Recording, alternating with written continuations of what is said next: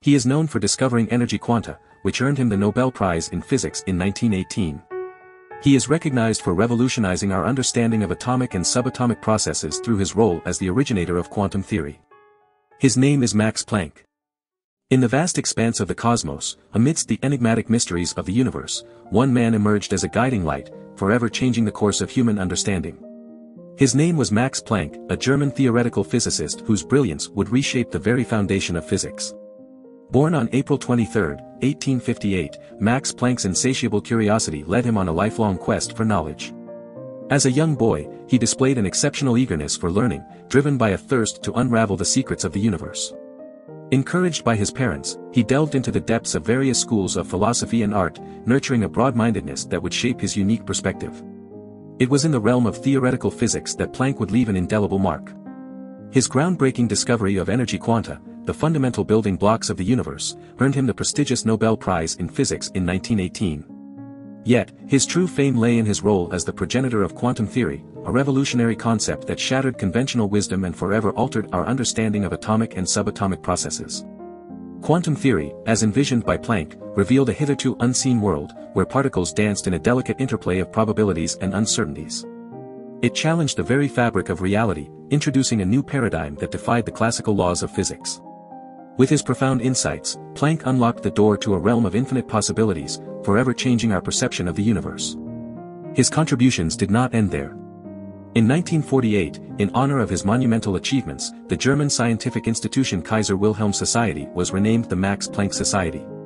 Today, this prestigious society encompasses 83 institutions, spanning a wide range of scientific disciplines, a testament to the enduring legacy of Max Planck. Max Planck's journey was not merely one of scientific discovery, it was a testament to the power of human curiosity and the boundless potential of the human mind. Through his tireless pursuit of knowledge, he not only revolutionized physics but also ignited a spark within generations of thinkers and learners. He exemplified the interconnectedness of art, philosophy, and spirituality, reminding us that our understanding of the universe is intricately woven with the fabric of our own consciousness. As we embark on a voyage of exploration into the life and mind of Max Planck, we are invited to witness the unfolding of a remarkable story, a tale of passion and discovery that continues to inspire and challenge our perception of reality. Join us, as we delve into the depths of quantum theory and the profound philosophical concepts it encompasses, guided by the visionary genius of Max Planck himself. Max Planck, born in 1858 in Kiel, Germany, came from an esteemed family of academics. His father was a law professor, and his paternal grandfathers were theology professors. Growing up, Planck showed a strong aptitude for music, playing multiple instruments and composing songs. However, his true passion lay in physics.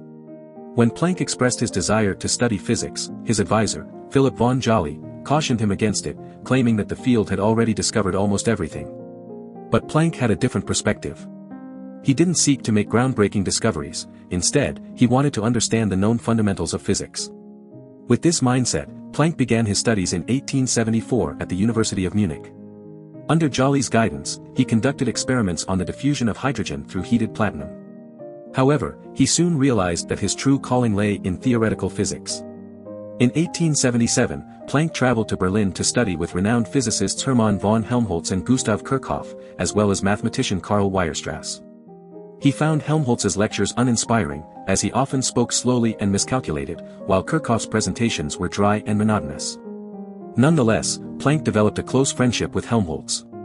During his time in Berlin, Planck immersed himself in the writings of Clausius, which led him to choose thermodynamics as his area of specialization. In 1879, he defended his dissertation, focusing on the second law of thermodynamics. Planck briefly taught mathematics and physics at his former school in Munich before obtaining his doctorate and habilitation degrees. By 1880, Planck had achieved the highest academic accolades in Europe. He proved that even in a field where much had been discovered, there were still gaps to fill and a deeper understanding to be gained. Planck's philosophy of seeking knowledge and understanding, rather than solely pursuing groundbreaking discoveries, continues to be relevant today. Max Planck, a renowned physicist known for his groundbreaking work in the field of quantum theory, once stated, "My life will recur in exactly identical fashion." These words echoed the profound impact that his academic career had on not only his own life but also on the world of physics. From his early struggles to his eventual rise to prominence, Planck's journey was one of perseverance and groundbreaking discoveries. After completing his habilitation thesis, Planck found himself as an unpaid Privatdozent in Munich, awaiting an academic position. Initially overlooked by the academic community, he delved deeper into the realm of heat theory, unknowingly stumbling upon the same thermodynamical formalism as Gibbs. It was Clausius's ideas on entropy that played a pivotal role in his work, driving him forward. In 1885, the University of Kiel recognized Planck's brilliance and appointed him as an associate professor of theoretical physics. His focus on entropy and its application in physical chemistry led to significant contributions to the field. In 1897, he published his treatise on thermodynamics, proposing a thermodynamic foundation for Svante Arrhenius's theory of electrolytic dissociation. Planck's reputation continued to grow, and in 1889, he was chosen as the successor to Kirchhoff's position at the Friedrich Wilhelms Universität in Berlin.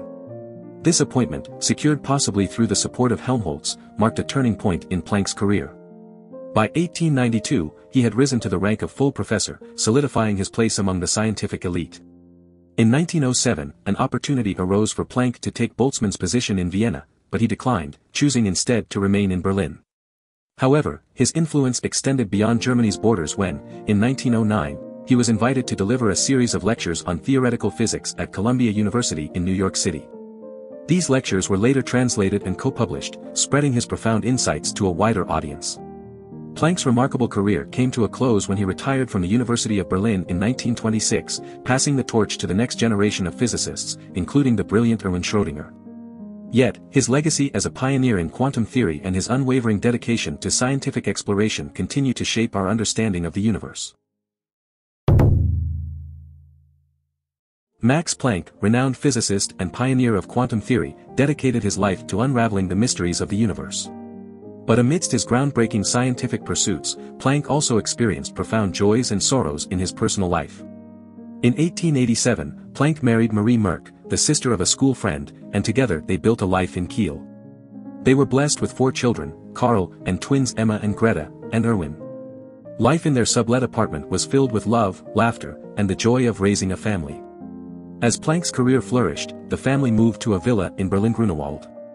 Their home became a hub for intellectual and scientific discussions, attracting the likes of Albert Einstein, Otto Hahn, and Lise Meitner. Amidst their scientific pursuits, the Planck family found solace in the shared love for music, a tradition inherited from the home of Hermann von Helmholtz. However, tragedy struck in 1909 when Marie Planck passed away, possibly due to tuberculosis. Despite his grief, Planck found love again and married Marga von Hoesslin in 1911. Their union brought them a son named Hermann, adding to the family's joy and resilience in the face of adversity. The First World War brought further heartache to the Planck family. Erwin, Planck's second son, was taken prisoner by the French in 1914. Tragically, Karl, his eldest son, lost his life in battle at Verdun. In 1917, Greta also passed away while giving birth, and her sister suffered the same fate 2 years later after marrying Greta's widower. Despite these devastating losses, Planck remained steadfast and stoic.